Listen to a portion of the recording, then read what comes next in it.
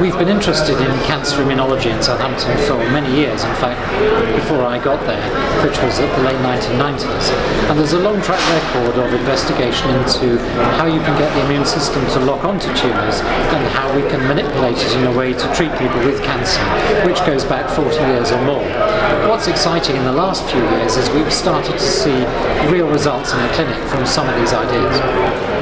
The new Centre for Cancer Immunology in Southampton is going to be a focus for us to bring together really exciting discovery science and to expand our basic discovery science at the same time as bringing it closer to clinical investigation and taking these ideas into the clinic faster than ever before.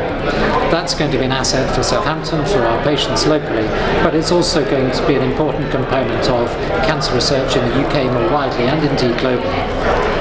I'm very positive about the science. I think it's an exciting time.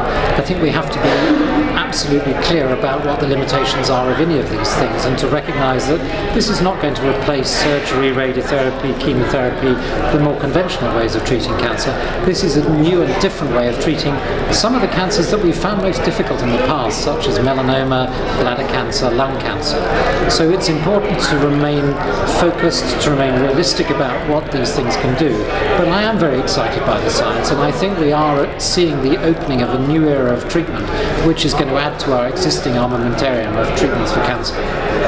In cancer immunology specifically, I think we're going to see a decade of dense investigation of different ways of manipulating immune responses using not just the antibodies that we're currently testing, but vaccines in combination with those, and probably a lot of the small molecule drugs which alter the way the immune system works as well.